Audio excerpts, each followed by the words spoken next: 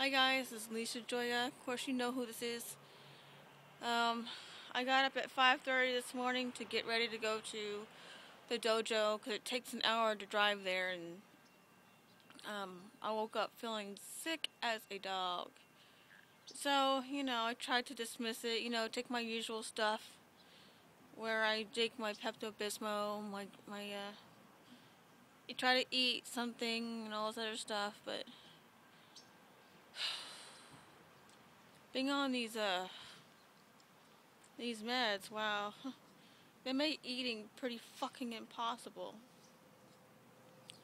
If you guys know me, I love to eat, and I have a hard time keeping anything down, and this morning was the first time since a few weeks ago that I actually threw up. And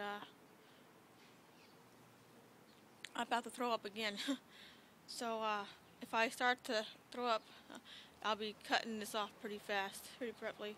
But I'm starting to feel the watering in my mouth, that tingly, watery, urgent sensation you feel when you're about to throw up.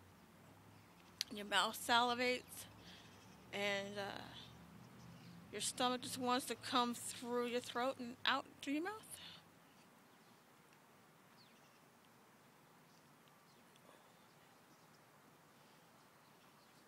Anyways, I'm supposed to be leaving like 25 minutes ago to go to karate because it takes an hour to get there, and I have a private class at 8:30 in the morning. Then I have a normal class at 9. And then I have another class at 11.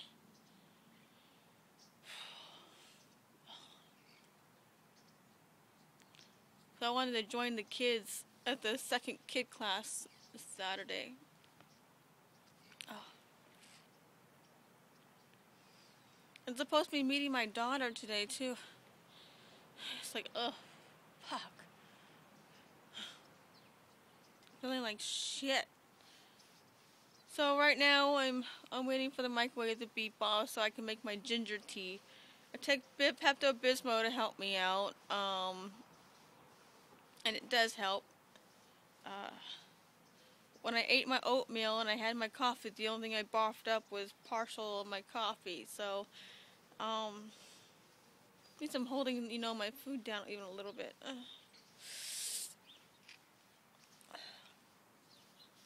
I'm trying to mentally tell myself, you're not going to throw up. You're not going to throw up.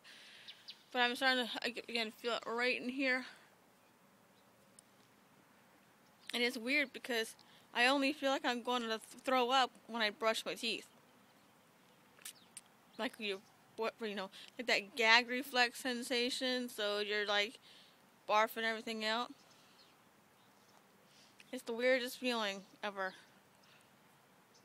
But next month I go to the doctor, find out if things have shrunk with everything, and I'm so tired, I can't stand it.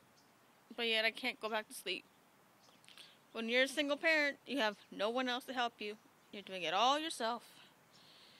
And your child's an epileptic, and you're sick, and you have no one else, so I'm not complaining, I'm just stating. Even though I'm sick, I'm still happy. Even though I'm tired, I'm still happy. I'm still here kicking, screaming, and fighting. Anyway, this is Lisa Joy. I'm going to sign out. I'm going to have to call my sensei and let him know I'm not going to be able to make it. I'm going to try to get my son there, but it takes an hour just to drive there one way, so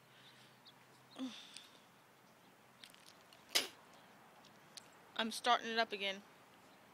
The whole gag sensation. Alright, I'm out.